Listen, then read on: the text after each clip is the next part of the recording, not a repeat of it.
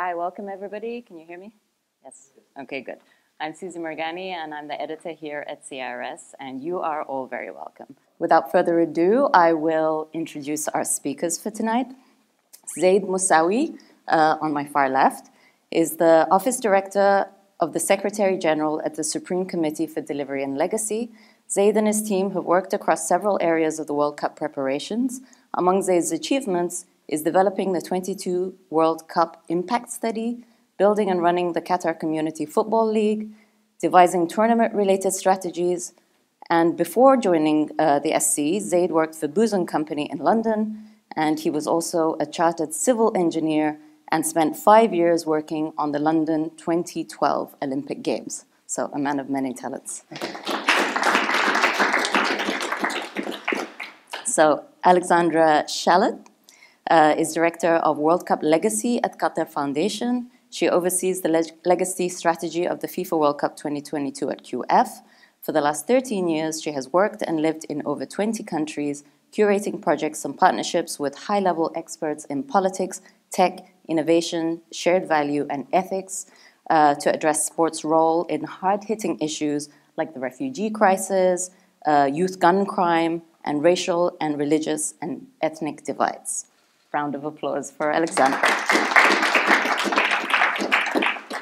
And finally, last but certainly not least, is Danyel Reiche, who is a visiting research fellow at CIRS and a visiting associate professor at Georgetown University in Qatar, where he leads the CIRS research initiative on Qatar and the World Cup 2022 for the last couple of years. With Paul Brannigan, he published the book Qatar and the 2022 FIFA World Cup, Politics, Controversy and Change, and he edited the volume Handbook of Sport in the Middle East. Round of applause for Danyel Reiche. And those books are also available for purchase at our bookstore. So what I'm going to do is I'm going to ask a couple of questions to our panelists who are going to speak about 5 minutes each per question. And then I'll open the floor up to audience questions. So we're all here to reflect on the World Cup. It's been a few months now. So Zaid, looking back at the World Cup, how would you currently describe the legacy? Is this working? Yes, okay. Good evening, everybody. Thank you for inviting me to this wonderful study. So, great question, and I'll try and keep it to 5 minutes. So, legacy as a whole, it's quite a subjective affair, so everybody's just watched the World Cup and everybody has feelings about the World Cup, and that to them is their own legacy. So, whether you took your small children to their first World Cup game, or whether, like me, you worked on the tournament for 11 years, you'll have different thoughts and feelings about what your personal legacy is. What we tried to do was to develop a structure to that legacy, and we put it into two main parts to start off with. So we've got the short-term legacy, which is what you're feeling right now. Was the tournament a success? Was it exciting? Was there lots of goals? You know, how do you feel about attending the games? Were you happy that Argentina won? And those were certain things that you have to build towards, and then other parts of it you're lucky depending on how the games play out. But certain things that we were key messaging that we wanted to bring through. The first one was that we really wanted people to understand Qatar and that the tournament was well organised. And I think that that came across, certainly in the messaging that came through. The games went very, very well. And certainly as an organising committee, we were very, very happy with that. The second thing we were really keen on was for people around the world and people visiting to understand Qatar and the region. It's so often misunderstood. You and everybody here certainly will understand that the media sometimes portray Qatar in their own way, but this was our opportunity to tell our story.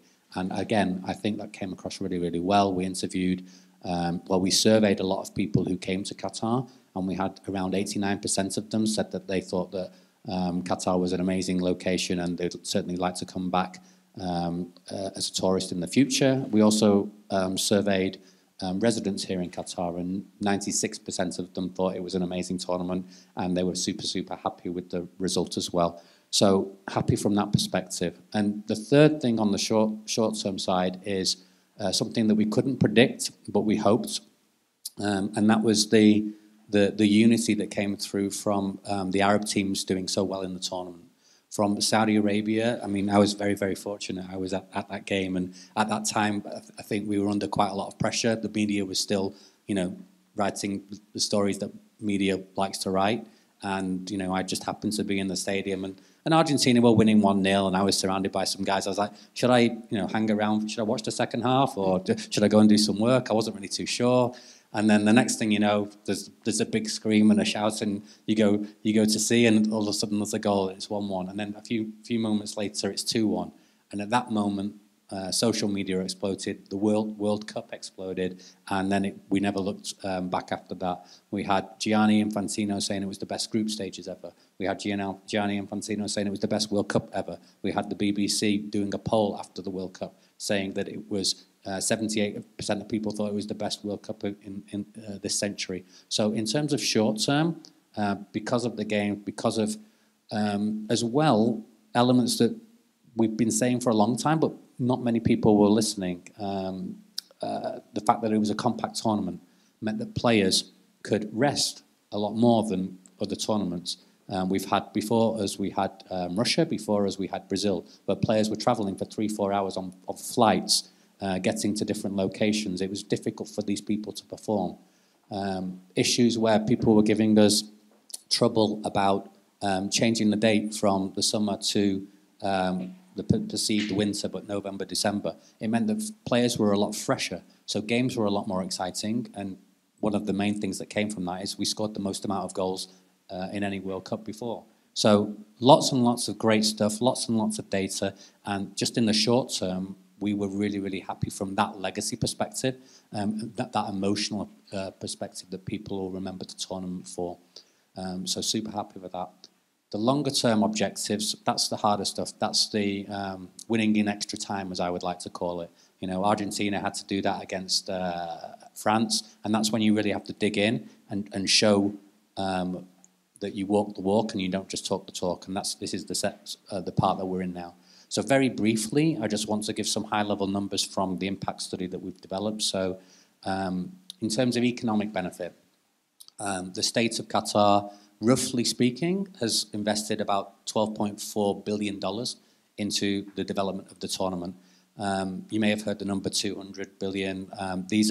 Those numbers were associated with infrastructure that was already pre-planned before the tournament, but the actual numbers associated with this tournament was roughly 12.4 billion. That generated an economic impact of $16.3 billion.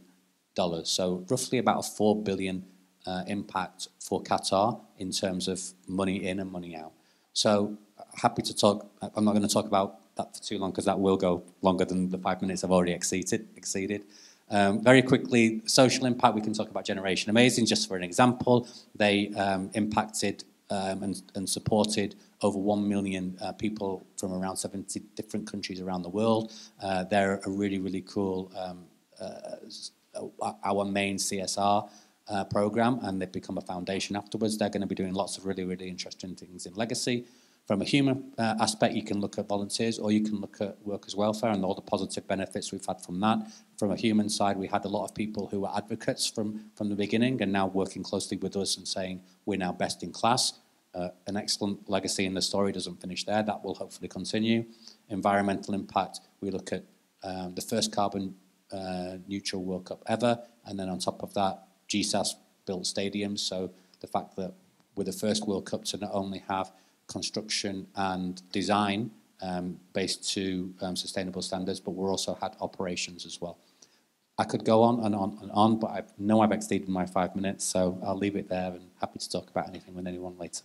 Thank you. Thank you for that. And I think certainly there's consensus that it was the most exciting World Cup final ever, right? So Lex, what do you think is the biggest legacy of the World Cup? Well, I think that Zaid is right that we can talk for way longer than 5 minutes on it, and I think that's a really good thing, right? Like, I think it would be actually a shame if we could do this all in 5 minutes, but just to sort of complement Zaid's work and the amazing work of the Supreme Committee, what our role at Qatar Foundation really was, when, as it pertained to legacy, was sort of twofold. The first was to support the Supreme Committee and everything that Zaid just shared from QF's perspective. How can we use our assets, our resources, our amazing students, our brilliant professors, the facilities that we have, the knowledge that we have for the over 25 years in research, et cetera? How can we support the Supreme Committee and what they're trying to achieve? And the second part of it is, how can we use the platform of the World Cup and the attention that the World Cup will bring to further Qatar Foundation's objectives? And where that kind of comes into play is specifically around sustainability and innovation, which is a huge value for QF, as well as kind of culture and heritage. They touched upon that a little bit around unifying the Arab world, but obviously a value and an objective for Qatar Foundation is preserving the Arabic language, connecting the next generation to their history and heritage as it pertains to the Arab world and specifically Qatar. And the final one, which is really near and dear to my heart and really what we saw kind of come to life through the World Cup, is accessibility and inclusion. And I think that from my perspective, that really will be hopefully the biggest achievement from Qatar Foundation's perspective around legacy. Specifically, the World Cup set out to be the most accessible World Cup ever. Qatar Foundation really positioned itself and contributed to that objective and really leaned into that. So we did that through many ways. We supported on the training of the accessibility volunteers, which was the first kind of iteration of FIFA volunteers that were specifically geared towards being trained up to be able to advise people who had different abilities on how to get to the matches in the best way, where they could go, what that looked like. So QF, with our expertise, did all of that, did that training with the Supreme Committee, and then helped support and organize that. We also developed the first ever World Cup accessibility guide, which was on Qatar tourism, it was on Haya, it was on various websites, and any fan could go to that guide and essentially assess the best and easiest way for them to get to the match, from the last mile all the way to transport, but also which activations were the most accessible. We also supported on the design and the positioning of the sensory havens and the sensory rooms. So I don't know how many of you all know this, but every single stadium had a sensory room for people who had different abilities, who needed to kind of decompress, which meant that people who could never, ever experience a World Cup match ever before could go. That was a world first, and we're now advising future World Cup organizers, included United 2026, on this approach in terms of how you kind of accommodate this. So from an accessibility perspective, that was massive because we're advising World Cups to do this in future. But also it was a really big legacy for Qatar, specifically just in Education City. We did an accessibility audit. You would think with Renaud, with Ausage, with all of our ability-friendly programs, we're actually a really accessible campus. That audit made us have a really good, hard look at our city, and we saw that actually we weren't that accessible. And essentially, ahead of the World Cup, we did a slew of construction amendments to be able to be accessible for the World Cup so that a wheelchair could get from the parking lot to the stadium. But that also meant that we looked at the entire campus, and we looked at where, not only for the World Cup, but where we can improve beyond that. And that's a longer term 5-year plan that we're now looking at. That's like a hard, actual, tangible legacy. You talk about emotional legacy, but that's an actual legacy that the World Cup will leave for Education City. The other component around it was inclusion. So that's accessibility for people with different abilities. The sort of improvement and increase of women and girls sports as a result of the World Cup, we've been seeing sort of a slow sort of uptick over the last 7 years.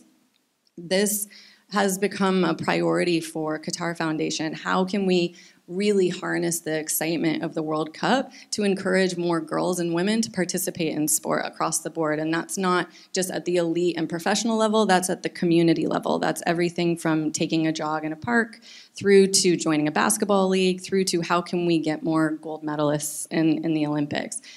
So that's something that Qatar Foundation has really taken to heart and grabbed with both hands. And right now we are supporting a national effort on a unified women and girls sports strategy, which will essentially thread throughout the sports ministry, the QOC, QFA, et cetera. as well as working with community groups and our own QF programs to ensure that we have the resources, the skills, the coaches, and the pipeline to be able to encourage more girls to play sports. And all of this ideally, hopefully, will be underpinned by our legacy plan for Education City Stadium, which will become a home for women and girls sports. So we're in current planning mode for that right now. We had our first ever women and girls community and grassroots football tournament that took place last year. The second edition had double the amount of girls and women that took place on National Sport Day this year in Education City Stadium. So just in that sense, we essentially were the first event to take place after the World Cup in our stadium was an event just for women and girls. And it was ladies only, and women could come there. They could participate in whatever way that they wanted. And we had 500 girls and women participate. So for me, that is an actual kind of tangible outcome and legacy of the World Cup that we're really excited about. And also, it's not only just a first for the country, but transforming a major sporting event stadium from a World Cup stadium into a home that's specifically something that feels like can be a safe space for women and girls has never been done before. So I'm really proud to say that it's also not just a Qatar first, but it's a world first. Excellent. Thank you very much. Danyel, you're our faculty lead for our project at CIRS. It's called Building a Legacy, Qatar FIFA World Cup 2022. Can you tell us some of the major pillars and topics that were part of the project and how the World Cup impacted Qatar? I think the World Cup largely impacted Qatar, but we should also not exaggerate the role of FIFA when discussing social changes in the country. This country started to change in the 1990s. There was in 1995 a leadership change. In 1997, Qatar started to export liquefied natural gas for the first time with a shipment to Japan. And many other changes occurred in the 1990s. Al Jazeera in 1996, Qatar Airways 1993. Education City was established in the late 1990s. Georgetown started in 2005. In 2008, Qatar published its Qatar National Vision, which states that Qatar wants to become an advanced country by 2030. So all of this happened before FIFA decided in December 2010 to award the World Cup to Qatar. However, I think there is certainly one area which we also largely discussed in the research initiative where the World Cup has a major impact on the country, and this is migrant worker rights. So the World Cup put a lot of spotlight on shortcomings in the country when it comes to the working and living conditions of the migrant workers. And international human rights groups and international media would highlight shortcomings. And the Emir last year in a big interview with the French newspaper Le Point admitted that there were shortcomings and also said that he's grateful that the World Cup gave the opportunity to start changes. And one could argue that some of the changes took a little bit too much time and were mainly implemented after most of the infrastructure was already built. But certainly we have witnessed in this country in the last 3 years firework of reforms when it comes to migrant worker rights.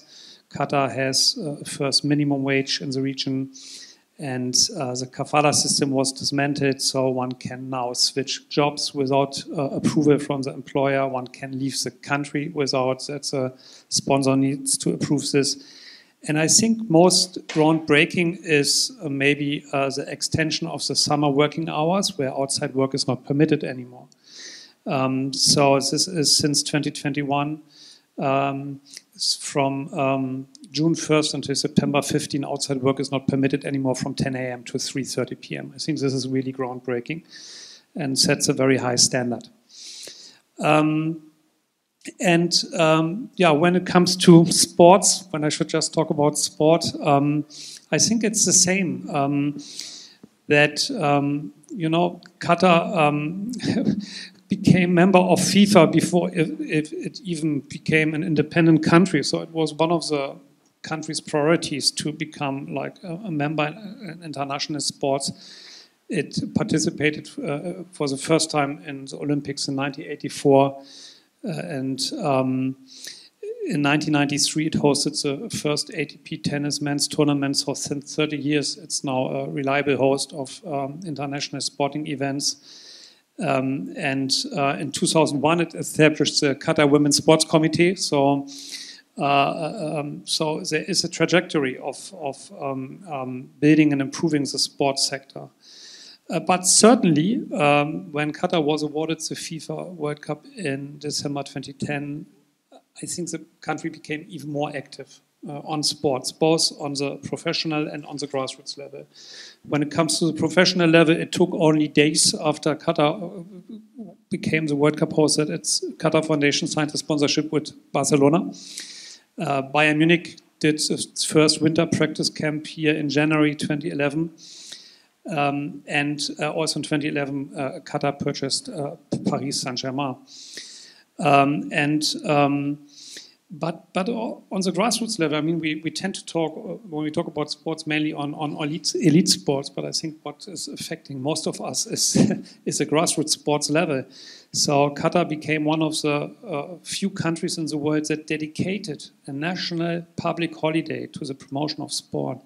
So since 2012, every year, including the COVID years, although then some activities were mainly online, but since 2012, there is a second Tuesday in February, a public holiday to the promotion of sports. And since 2013, there is a marathon in the country. So this year in January, there were 8,000 participants at the marathon. So we've seen lots of activities both on the professional and on the grassroots level. What I forgot to mention is that already in 2004, Aspire Academy was established. And I just had recently the honor to visit with my students the academy. It's really impressive. And there are 200 full-time students who live and train under one roof. But all the 200, and I think there's no other facility in the world which provides, such services. And but there are 200 boys. And I think now the next challenge is that we give female athletes the same opportunities as the country has given male athletes with remarkable success. I mean, I know there's a lot of complaint about the performance of the Qatar national team at the World Cup, but this is a very small country. And the player base is very small. So, the team won the Asian Cup 2019, which is remarkable. And Aspire graduates became Olympic champions like Mutas Bashim, the high jumper. So I think it's a success story, and I wish that a similar success story will be written in the future for female athletes with the help of Qatar Foundation and its ambitious plans for Education City Stadium. Thank you. And thank you. And very briefly, Danyel, how can people find out about the research project that you lead? Well, we have a wonderful website, and we have a podcast. You can subscribe to that podcast on all common podcast platforms, and we have a blog, and we have an expert group that is working on a book publication. This takes a bit long, but our objective was that we would contribute to constant knowledge production, because the main weakness of academia is that it's so slow. And the book we are working on, who knows when it's going to be published, certainly not before 2024, but we contributed to constant knowledge production, discussing the impact of the World Cup on politics and society of Qatar and its international relations. And we were the only academic institution that did so from within the country, because the main weakness of the discourse about Qatar is that most people who comment Qatari politics and society do so from outside the country. So we have done so from within the country. Thank you. And Zaid, coming back to you, what advice would you give future sports entities when they're delivering international tournaments? Okay. Well, maybe some of you are going to be working for future sports entities here in Qatar, or already are. So, I suppose let's say there's three main areas that I'd focus on. So, whenever you're delivering a major event, they're never the same. So, the first thing you need to do is you need to speak to your key stakeholders. So, when I talked before about the impact of the tournament, you should start there, and you want to know what the impact of the tournament's going to be. And then you work back from there to work out how you're going to deliver it. So whether that's from a socials perspective in terms of what are the 3 to 5 things that you want somebody visiting your country to walk away with, or is it more of a structural thing where we're talking about building a place and a home for women's sport. So understanding that from the top, and then not just from the people here in Qatar, but also you'll have a sports organisation. We had one called FIFA, and they had their own thoughts on things. Usually they push us in one direction and we want to go in another direction, but at the end of the day, you find a happy medium to work with. So understanding your goals and delivering those is really key. The second thing is, as well as that structure that brings, you want to be prepared for anything, really. So anything in terms of, we had a blockade, we had we had COVID. We had FIFA imploding when we first kicked off. I was expecting aliens to land at the start of the tournament. So you just need to be ready for absolutely everything, but in a positive way as well. So innovation comes. People come with ideas. You may have your structure and your focus, but if an innovation comes with good ideas, don't be afraid to use those ideas as well. And that's working very, very closely with stakeholders here in Qatar as well, because a lot of the time people would come and we would say, that's really this ministry, that's their roles and responsibility, but we'll introduce you to them, and we'll work with them to deliver things, because this whole World Cup was delivered by everybody, in the whole of Qatar. It doesn't matter who you are, what organisation, what person, everybody was involved throughout the tournament for this event, and the same will be for future events as well. So just being prepared for that. And the final thing, which is most important of all, you just need to have fun. So a lot of the times things get too stressful, and if that happens, the output's not as good as it should be. If you keep things light, you keep things enjoyable, and you only live once, and you get an opportunity in such a great country and in such a great region where you don't just get the World Cup, but then you get the Asian Cup 9 months later. I mean, you don't get that anywhere else in the world. So just keep smiling and enjoy it. Excellent, thank you. And Alexandra, what key legacy projects are you working on or focusing on as a result of the World Cup? Well, firstly, just to say, it's nice to say that in hindsight, isn't it, Zaid? Let's roll back to 6 months ago and see if he was smiling like this. Just have fun, it's amazing. But I do have to say that as someone who worked on 2010 in South Africa and Brazil 2014 and Rio 2016 and London 2012, which obviously Zaid did as well, I felt like I was that voice. I was like, just wait, like the spirit will come. It is an amazing, you cannot replicate or explain the spirit of the World Cup, but it will come when everyone was so stressed and worried, and it did, obviously, but in a way that no one could have ever imagined. In terms of projects, I already shared the priority project that I'm working on is this Women and Girls Sports Initiative, which is has a national component as well as here in QF and the Education City Stadium transformation. We're also really looking heavily at school sports. Something that the World Cup really brought to life was a passion and excitement amongst our students here in QF, the K through 12, but also QF universities as well. But we really realized that actually our infrastructure and our framework is not quite there to really kind of create the pipeline that we need, the physical literacy that we'd love to see with our young people that are coming through QF's programs, but also just generally through Qatar schools.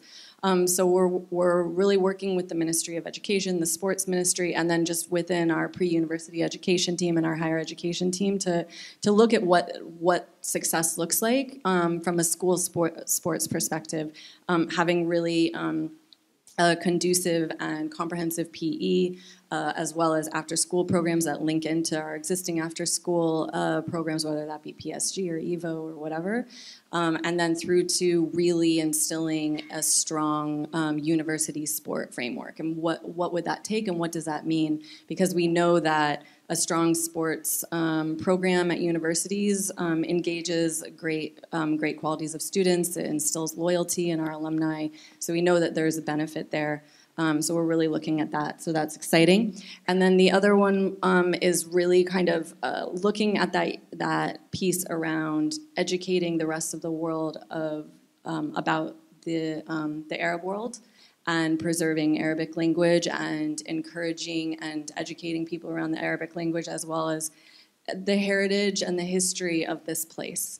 During the World Cup, we used the opportunity of having thousands of fans come here to share Al Qatar House. We didn't refurbish it, but we refreshed it, and we reopened it, so to speak. Al Qatar House just around the corner from here. You guys have probably seen it come to life. We moved Torba so that it was closer to there, so we could get more footfall, so people could understand and learn about the stories of some of the oldest families. I'm already speaking like I'm Qatari, obviously I'm not. But there were things like that. We had Reiche Performing Arts Festival. It was the region's first ever performing arts festival, and it focused specifically on unearthing performing artists from this region and what that looks like through themes around travel and Arabic invention and exploration and that type of thing. So a big project that we're working on is how we continue to grow that and use the kind of popularity that we had around the World Cup to continue to have passion and excitement around that, especially from our younger generation. So we're looking at what that looks like from a Reiche perspective, a performing arts center, making sure that that kind of comes through. We're looking at how we can continue an invention education space that will connect to two of our schools, CAST and Academiati. And then we're also looking at how we can further activate and tell the oral history around the history here through Al Qatar House and various projects with QNL. So that's really exciting. And then obviously that kind of comes to life in a really exciting way with TED in Arabic, which will be taking place at QNCC literally in a week and a half. So you should all look into that. That's a really exciting platform that celebrates the Arabic language and storytelling in Arabic with one of the most amazing entities worldwide in storytelling. Thank you. And Danyel, looking at the future of academic research about the World Cup, do you think academic institutions like Georgetown should continue studying the World Cup, and why? Yeah, I think sport will remain an important domestic and foreign policy tool for Qatar.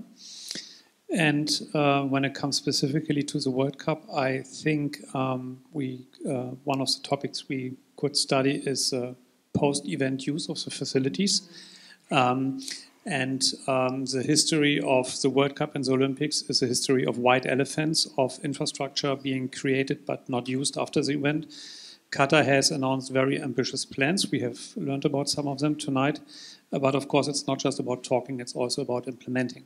So that's something that we as an academic institution can monitor.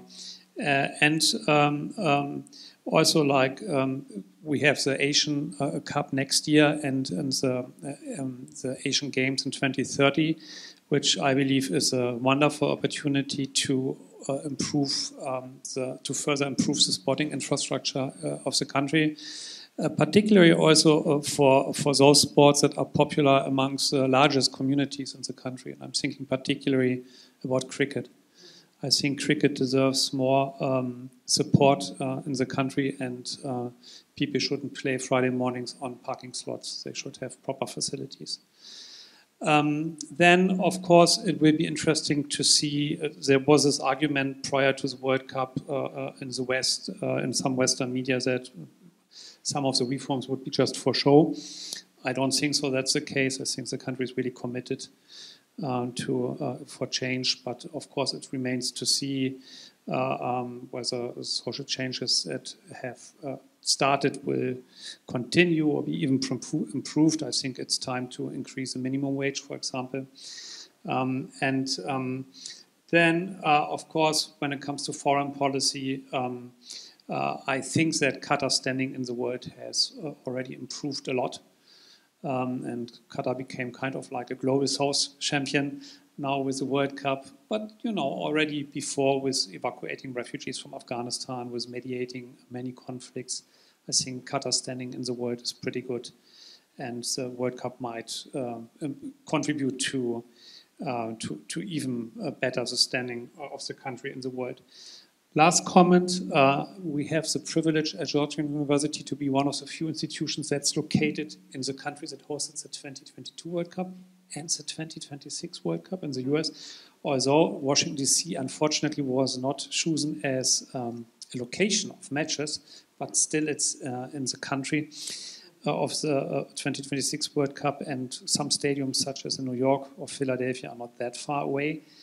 And I would like to second what Lex said, that, and Zaid said, there are, I think, lots of lessons that can be learned from Qatar, even if countries and cultures are different.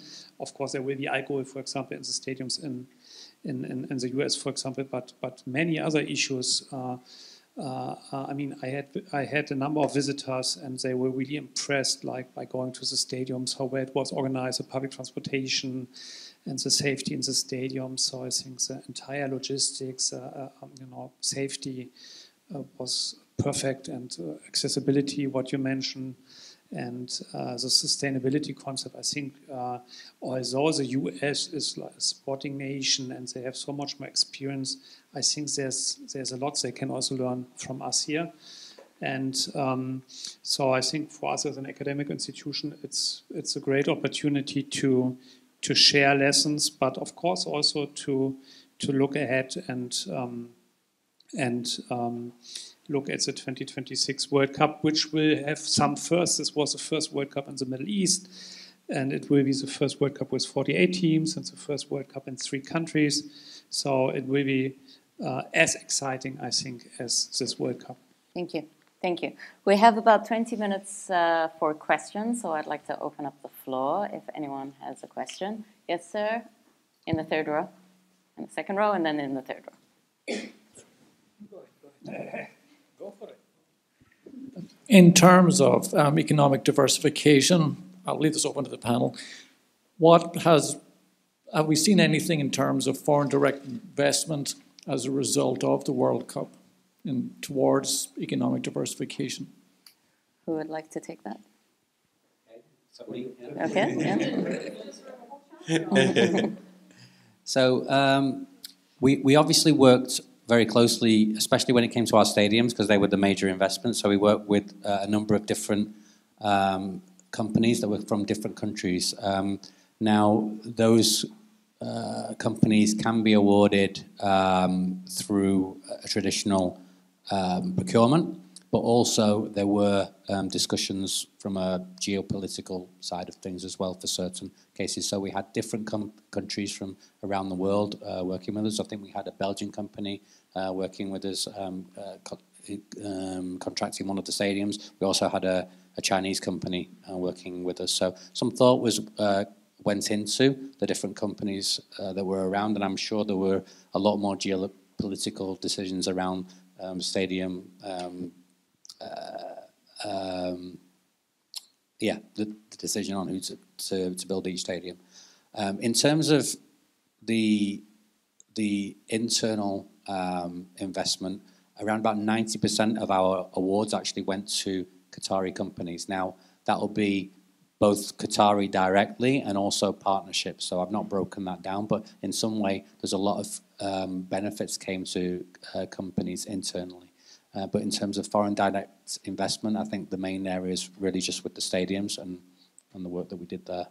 Yeah, so I mean, we've had a lot of legacy plans in place. One of the main things that came about was so when you deliver a World Cup, you obviously have the economic benefit that comes from the World Cup itself, and then after the World Cup, there's usually probably around about 30 to 50% extra in economic benefit that comes from that from the tournament itself, whether it's the decommissioning of stadiums or the changing them from 40,000 seats to 20,000 seats. There's economic work that needs to be done there, and people are getting paid. So that all needs to come. The only thing that slowed things down in a positive way is that we've won the Asian Cup, and we also need those stadiums for that tournament as well. So at this moment in time, things are being placed on pause, and then we'll see after that. Foreign direct investment from other areas, the majority of the spend was on the infrastructure, not related to the tournament. And really from our side, we had about 6.7 billion on the stadiums itself, which we spent in US dollars. And to come, it's really the decommissioning, the moving of 974, these elements, which are the big pieces. The other bits that come through are really in terms of human capabilities and the capacity building that we've had here in the country. I hope that answers your question. Thank you. Gentleman in the third row. Sure. Thank you all for sharing your experiences with us. Part of the planning for anything is to anticipate what's going to happen from financial point of view, from environmental point of view, and so on. So people do impact studies. Certainly you have done your share of impact studies in environment, finance, socio-economics, and so on. Other than what you told us, that, like the finance, the purging of, like 12 billion and getting about 16 billion, what other impacts have you anticipated and it exceeded your expectation, and what didn't? This question is for both Zaid and Alexandra. I also want to answer. Okay, great question. So at the start of every tournament, you write something called a bid book. So it's something that you aspire to, well, it wins the bid that you're bidding against other countries. So a lot of the time, you're trying to do the very, very best you can in this book so that FIFA or the events organizer ends up choosing you. But in there, that in essence lays out the strategy that you are to follow for the tournament. So in that bid book, we made a lot of promises. Those promises were we were going to have a carbon neutral tournament. That's something that we delivered. Those promises were we were going to have Generation Amazing, because it was already a program that we were running. I think with Generation Amazing, we didn't set a target, but I think that we have over-exceeded, because we've delivered to 75 different countries around the world, and we've actually touched and supported over 1 million people. The work that we've done with Generation Amazing and Qatar Foundation with refugees, in specific circumstances as well. These things you can't plan for, but as and when they occur, there was a program in place to support those things. So in terms of meeting the expectations, we went through the bid book to make sure that we, ticked off or made sure that we had impact with the, which linked ourselves to what we promised, to make sure that we delivered on this epic journey to the world and to the people here in Qatar.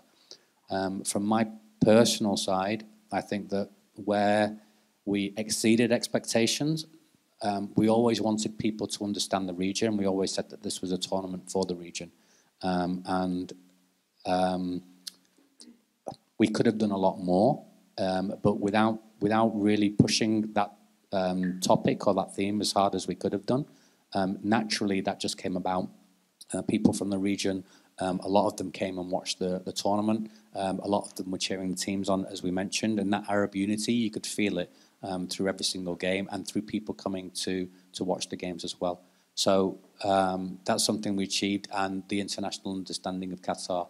We never anticipated, rightly or wrongly, that we would have such negative press against Qatar as a country, and that's something that we managed and worked with various different entities here in Qatar to improve as the tournament progressed, but as the years progressed. But it was only really when it came to the tournament and people really start to look into the details of the numbers which were being shared in the press, and people realized the lies behind them, and then they could see through those curtains and see the real Qatar, the real culture, the real people, the people that came here. And because we had such a compact tournament, you had the French people mixing with the Qatari people, mixing with the Japanese people, and everybody was in a compact place. That cultural understanding of everybody coming together in this like footballing melting pots of what FIFA described it, a football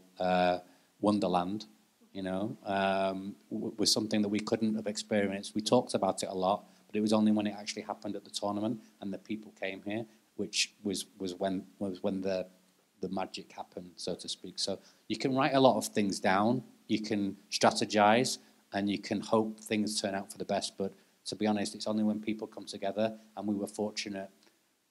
The games also were extremely interesting, that everything came together and exceeded our expectations in that way.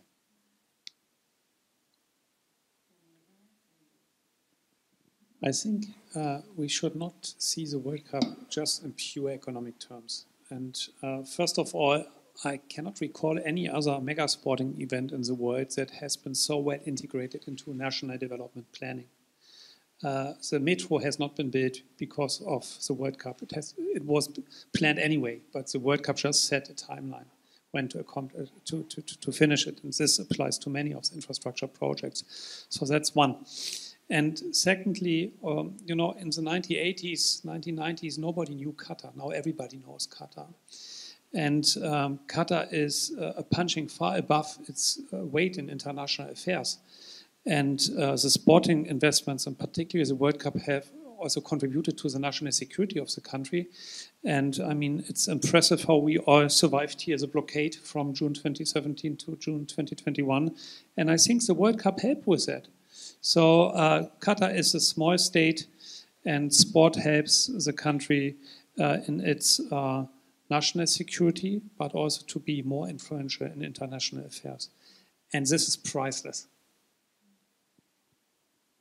So from a Qatar Foundation perspective, Qatar Foundation's perspective, the sort of stance we took around the impact of the World Cup was very much around what QF stands for, which is unlocking human potential, right? Around education, research, community development programs, et cetera.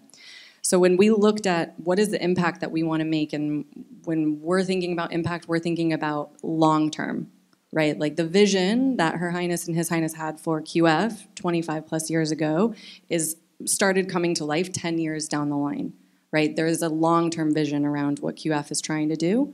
So what we were looking at with the World Cup is, what does this really mean? And where we sort of started, to Zaid's point, is like, look at what kind of impact you want to have. The thing that felt the most resounding was an entire generation here grew up with having the World Cup as this thing, right? It was the first ever time that a World Cup was awarded that far in advance, 12 years. So you had people growing up, young people growing up knowing that the World Cup was coming. How can we capitalize on that? To your point, the National Sport Day, ensuring that people wanted to be part of sports. What does that look like? Starting Qatar community football leagues, these types of things. So for us, looking at that, and that's how we sort of developed our programming, whether that be ability-friendly football program or our goals program, which was all around storytelling from our perspective, from the people who live here's perspective on the impact of the World Cup and what does that look like. That will continue to go. So all of these sort of football programs that also contribute to education and development of young people were started when these young people were kind of growing up in our schools and knew that the World Cup was coming, and now they're in university, right? And it's over, and what happens next? Where's the next kind of generation coming? So I think from that perspective, that is like the longer term or strategic impact that we were looking at. From a personal perspective, two components that I never ever saw coming. The first was the refugee crisis around Afghanistan, happening literally like 6 months before the World Cup? Just 10 months before the World Cup. And the way that we supported in the compounds, as they were called, of the Afghan refugees or displaced people here was through sports and through football. And we could do that because Generation Amazing existed, QF's football programs existed, Qatar Charity, all of these entities that were set up to do these kinds of programming. And that's because of the World Cup. And you could have never seen that. And that literally, like, saved some of these young people who were traumatized and who had been displaced from their families. So you could have never seen, and that impact will live on. I'm still getting personal WhatsApps from young people who are now in Sydney or in Toronto who literally lived here for 6 months and were taking our programs, and they like thank us and are grateful for us and actually credit those programs and what happened to how they are right now. You know, could have never seen that coming. So personally, I feel like that's the most unexpected impact that happened. We have the American University of Afghanistan now here. Yes, so the robotics team, and I mean, this comes out in the impact report, but we're currently housing a group of Syrian refugees who are here training at Lusail FC. We just funded 10 girls in Palestine in Tulkan refugee camp there, their education, and hopefully they will actually in 2 years be able to continue their education here at QF or beyond. So yeah, there is an entire kind of galvanization around supporting those who are displaced or refugees. And I don't think that resource-wise, Qatar could have necessarily done it in that sports and social change angle if it wasn't for the World Cup. Thank you. We have time only for a couple of brief questions and brief answers, and if you could direct your question to one of the panelists. Yes, ma'am. Well, this question is actually directed towards Georgetown. If we could use the mic because we're recording. Sorry. This question is actually directed towards Georgetown. It relates to legacy. And what we've been discussing tonight is legacy and legacy in Qatar. And what I'm interested with the upcoming games going to be in the U.S., Mexico, and Canada, how that legacy, because the legacy components of this, what you've been talking about, dealing with women in sports and all of these different things, my concern as an American, another American sitting friend of mine over here, is how is Georgetown, although there's no games scheduled for Washington, D.C., how is Georgetown as a leading university in the United States, right in the center of power, how are you going to be using the lessons learned on legacy to make sure that it's not just a legacy that happens here in Qatar. It's a legacy that happens. Because my concern is, was it going to be like a Super Bowl kind of thing in the U.S., where it's all a big capitalist sort of, sorry, I don't mean to be but, you know, big money-making event where it doesn't have anything to do with legacy. And I think that what the lessons that are coming out of this are, in what Qatar should treasure, is that they've really created something different and unique that could really be magnified in the upcoming games. And I'm just wondering, Georgetown as a major university and the work that you're working on, what are your plans for making sure that the policymakers in Washington and Mexico and Canada are actually listening to the really importance of legacy? Thank you. That's for you, Danyel. Should we quickly collect all questions? Or? We don't have much time, so. Because there were 4 people. Yes. Should we not collect the questions and then briefly answer all of them? Would you want to answer this one specifically first? This is about Georgetown. Yeah, yeah, I can't say much. I mean, we have started conversations with main campus, how from our experience can be learned, and maybe common initiatives, but I can't say much at this point.